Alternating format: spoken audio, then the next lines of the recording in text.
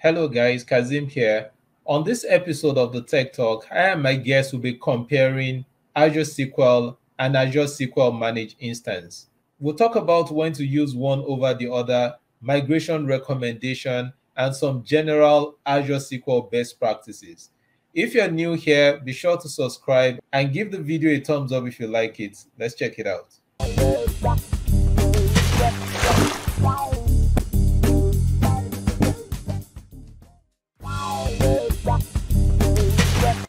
Hi everyone, welcome to today's episode of the Tech Talk Show with me, Kazeem. Today we're going to be comparing between two data services on Azure, and that's Azure SQL Managed Instance and Azure SQL. And for this episode, I'm joined by Denny Cherry to help us make sense of today's topic. You're welcome to the Tech Talk Show, Denny. Hey, thanks for having me. I really appreciate you bringing me on. So let's start with letting my audience learn a little bit about you. Who is Denny and what do you do for a living? Yeah, sure. I'm always happy to talk about myself, much to my wife's dismay. So I've been working in IT for about 25 years now, give or take. I've been a consultant for, I want to say 12 or 13 of those years now, probably. And I've had my own company, Denny Cherry and Associates Consulting, for about 11 years now. I think we just started our 11th year.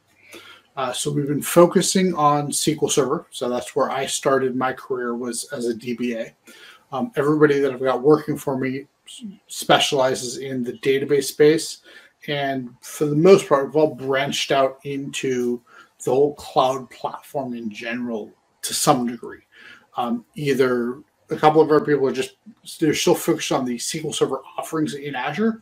Then some of us have branched out and gotten a lot bigger and wider across the Azure platform. And what I tell my clients, or when clients talk to us about what we do in Azure, I tell them basically anything that doesn't involve writing .NET code, we can help you take care of. So a lot of infrastructure work in Azure, a lot of architecture work in Azure. As well as obviously a lot of database work in Azure, since that's kind of where we came from. As basically everybody at the company, except for our BI person, came from a DBA background. So we all kind of grew up from there. So let's kick things off with similarities now between this SQL product that we're going to be talking about today. Mm-hmm. I mean, we have the on-prem SQL that's been around for some time and that we all know about. And we also have the Azure SQL and Managed Instance. Let's start with similarities first. Sure. So what thing do they all share in common? You want to walk us through this? So between the three products, we have obviously a basically identical code base. So when you talk about Azure SQL Database or Azure SQL Managed Instance, one of the core things to remember, at its core, it's just SQL Server. So anything you can do in traditional on-prem SQL Server, you're going to be able to do in either Azure SQL Database or Azure SQL Managed Instance. So there's going to be a couple of caveats to that. So when you're in Managed Instance, you're not going to be able to do things like file stream or file table or DTC to some degree. When you're in Azure SQL Database, there's going to be a couple more limitations of what you can't do. But 98% of the SQL Server product is available to you in either Azure SQL Database or Azure SQL Managed Instance. So when we're dealing with things like Managed Instance, we've got things like link servers. We can do cross-database joins, cross-database queries. We can use the use command to jump between databases. All of that stuff works exactly as you expect it to in an on-prem database. The only real difference is you've got this fully qualified domain name as our connection string or server name, as opposed to just having a local server name to a server on your network. So now let's talk Azure SQL now for a little bit. Mm-hmm. We have, so we've mentioned the Azure SQL Managed Instance, and we have the Azure SQL itself as two separate services on Azure. So, Right. so do you want to help us highlight some key differences between these two? And Yeah. when is it best to use one over the other?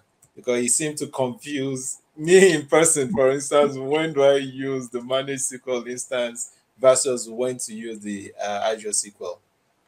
Yeah, there's a lot of confusion as to when you should use one versus the other. A lot of people, like Yes. when managed instance came out, a lot of people were like, "Ooh, this is the newfangled thing. I want to use this. I want to talk about this." Well, that's great in some scenarios. In other scenarios, it's not. So the big differentiator between the two is going to be the fact that with Azure SQL Managed Instance, it's very much like a traditional on-prem database or a VM database or VM instance rather, where you can only scale up so much, you can only put so much stuff on it. So as of today, you can only put 100 databases on a single managed instance. And if you buy all the cores that are available to you, you can put, I believe, 16 terabytes of storage on that managed instance. That's it. That's your cap. And you can only have databases that are either 4 or 8 terabytes in size. I don't remember which off the top of my head. With Azure SQL Database, though, a lot of those limitations go away. You can have as many databases as you want. They're really, I think the limitation is like 32,000 databases per virtual server name. The size of the databases, if you're not using hyperscale, you're limited to, I believe it's 4 terabyte database. But if you want to use hyperscale, you have no effective limitation on how big the database can get. I know Microsoft has tested databases up to 100 terabytes in size in traditional Azure SQL database using hyperscale. So you can get the performance and the scale that you need. So where I guide my clients and what I talk to with my clients about the differences between the two is if we can take our application and scale it out, then Azure SQL Database is going to be the way to go. If we're looking at a more traditional, kind of more monolithic database, that's where putting it in Azure SQL Managed Instance is going to be where we want to land. So what I mean by that is, if you've got a B2B application, and you've got one database per business client, that's a great use case for Azure SQL Database because you can scale out to huge amounts. So, for example, I know for a fact one of the largest payroll processors in the U.S. They use Azure SQL Database for their hosting of their databases, and they do exactly this. They have one database per client of theirs, and their clients are obviously all businesses. So they have one database per client that's set up in their platform. So yeah, they have 30, 40, 50,000 databases in their platform. But this gives them the ability to scale infinitely because it doesn't matter how many clients they add. They can just spin up more databases, and Microsoft will just buy more virtual servers and more physical hardware to put in the data center. And Microsoft is able to stay ahead of the curve with their growth planning.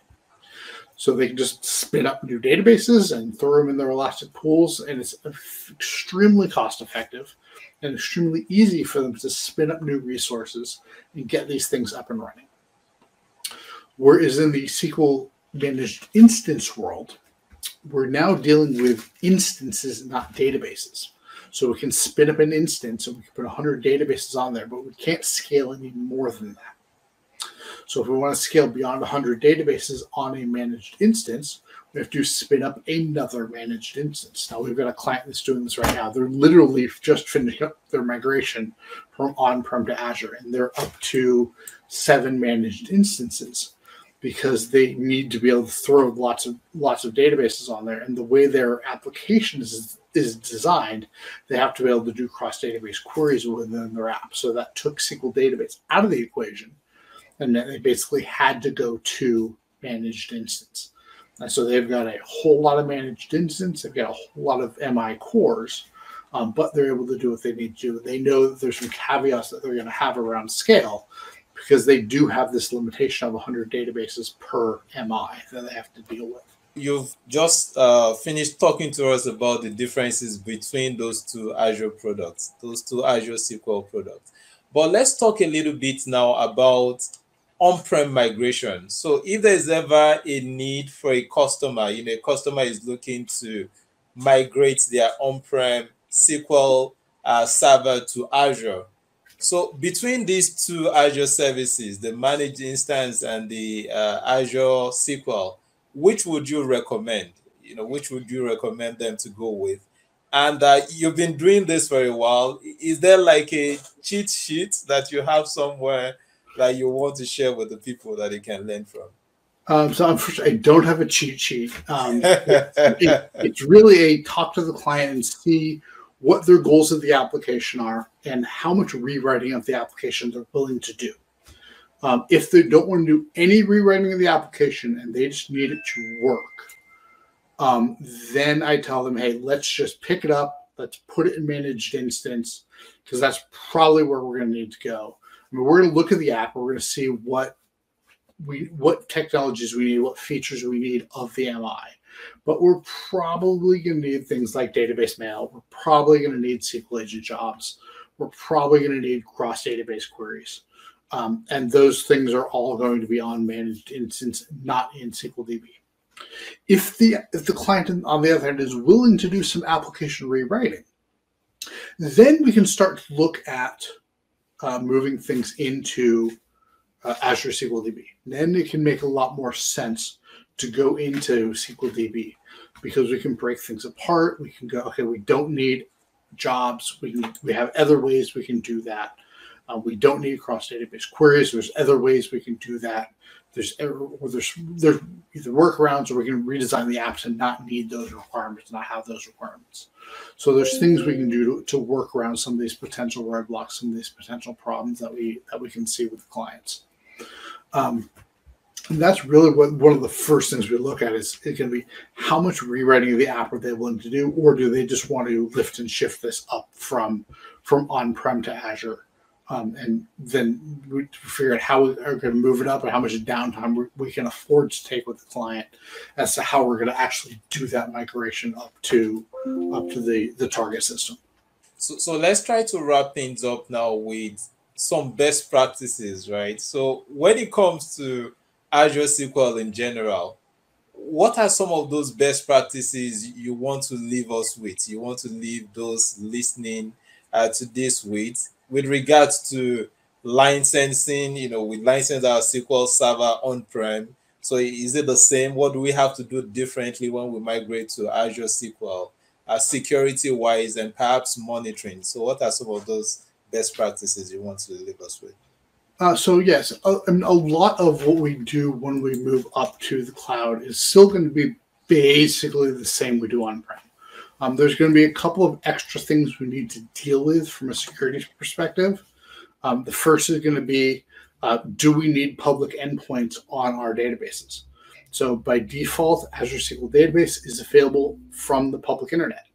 Do we want it to be? Do we have customers who need to be able to get to the database from the internet? Or can we have all the apps connecting in through the backend through a private IP address? If we can do that, we need to turn off that public IP address. Azure SQL Managed Instance does have the ability to have that public endpoint turned on. When you create a new managed instance, though, it is going to have that endpoint turned off by default. So you can turn it on if you need to. I don't think any of the customers I've set up with a managed instance have had that endpoint fired up and available to connect from the public side. All their data they want to keep private, so they don't use that public endpoint, because that just takes away the ability for people to come in from the outside. Because if there's no endpoint, we don't have to worry about people coming in from the outside. And then we can just move more towards a more traditional security posture that we're working with them, that we're dealing with. From the database maintenance perspective, the database maintenance side of things, it's almost the same. We still need to rebuild indexes. We need to make sure stats are correct. The automatic index tuning wizard that Azure provides as part of Azure SQL DB It's okay. It's not great. We've had some problems with it recently with one of our clients. It screwed up one of our clients because one of the developers turned it on by accident, and it ended up screwing up a bunch of queries that were specifically using one set of indexes and wasn't giving them the indexes that it wanted. So it ended up causing some headaches. But these are relatively minor things. And we can usually catch a lot of this stuff in dev before it gets rolled out to production on those systems. But yeah, I mean, all the normal maintenance stuff kind of, you still have to take that into account. The big thing with Azure is remember that different service tiers come with different levels of performance that you're going to have available to you. So business critical and general purpose are going to be the two tiers that are available for either managed instance or Azure SQL database. Those are going to come with different performance levels for your hard drives. So if you're in an application that's pulling lots and lots of data off the hard drive, you're going to want to be very careful about how much I/O you have available to you in the tier you're in. You might need to bump up to a higher service tier just to get the faster hard drives that are available in that faster service tier, that higher service tier. You'll also get some more availability and some additional ability to query stuff. So when you go to the business critical tier, for example, specifically in managed instance, this is extremely handy. You can pass in application intent equals read only, and you can actually run queries against your availability group secondary, which you're getting as part of the cost of having a business critical managed instance. So one of our customers actually does this right now. They've got the customer that has 7 MIs. 2 of them are set up as business critical, specifically so they can have this feature. And they're then able to resell that feature to their clients. And they go to their customers and say, hey, if you want the ability to run queries on this server, pass in application intent equals read only and run whatever queries you want, because that's going against the secondary. And you can do whatever you want. You're not going to impact your production environment if you do that. So they can do a lot of really cool stuff in that way. And getting their customers access to it. And it's an additional revenue stream for that customer that they've been able to take advantage of and use very successfully. Thank you very much, Denny. But I don't want us to leave without talking about your new book coming up, right? You have a new book coming up soon. So you want to tell us a little bit about this book? Yeah, so I do. So it's called, so I'm looking at my other screen over here, so I'm looking sideways. Sorry, because I want to get the name of the book right. The book is called Enterprise Grade IT Security for Small and Medium Businesses. So the idea behind the book was that I want to write something not necessarily for us, the folks that actually have fingers on keyboards and are doing the work, but I want to write a book more geared towards the upper management level that doesn't necessarily know what all these different features are and why all these different features are in the enterprise and how to get a lot of these features for their smaller businesses. Because, big companies, giant companies, they have people that do this. Smaller companies do not. They have to rely on their C-levels or their higher level management folks to actually understand somewhat of what's going on and actually to make the right decisions on what to implement and what to buy, and then to bring in somebody to actually implement it. So that was the idea I had when I was writing the book, was I was gearing it towards not necessarily the people that do the work, but the people that make the decisions, so they can not necessarily know what to do, but they know what questions to ask of the people that are actually going to do the work. Because they're probably going to bring in somebody and go, hey, implement this thing for me. And they're trusting that that person knows what they're doing. But the executive needs to know, all right, what do I actually need to buy? And why do I or don't I need to have this thing? That's kind of the idea I was going to try to, when I was writing the book. So if you want to find the book, go to Amazon, search for Enterprise IT Security, scroll down a little bit. It's the bright green one. You'll see what I mean when you find the cover for it. I was questioning the color choice until I saw it on Amazon. I was like, okay, yeah, I understand why it's bright green and super easy to see. And yeah, the color will pop out. It's the one that looks like it needs batteries to run the cover. That's how bright green it is. So it's supposed to be available sometime in late 2022. The date on Amazon keeps changing. I have done all my editing and all my reviews. It's gone to typesetting as far as I know. So it should be ready to be published hopefully any day now, but I know you can pre-order it on Amazon and have it shipped to you just as soon as they get their hands on it. Thank you very much, Daniel. Hopefully, once the book is out there, we can have like a recap to walk us through like a snippet of what you have in the book. Yeah, that'd be great. I'd love that. So here it's where we're going to call it a wrap on today's episode of the Tech Talk. So if you haven't subscribed already, please do subscribe. So it's the Tech Talk with Kazeem on YouTube. So you can have a rewatch of this one and previous episode up on the channel. Any last words to share, Denny, before we say bye-bye now? No, that's pretty much all I've got. If anybody has any questions for me, feel free to reach out to me. You can hit me at www.dcac.com, or you can email me, denny@dcac.com. I love to get questions. I love to talk to you more about how things are going with your Azure migrations, or if you need some help getting things out Azure migrated to Azure. Sorry, I can't talk today. Be more than happy to help you out with those. All right, so it's a wrap now. It's a bye-bye from myself and Denny, and I'll catch you in the next one. Bye-bye.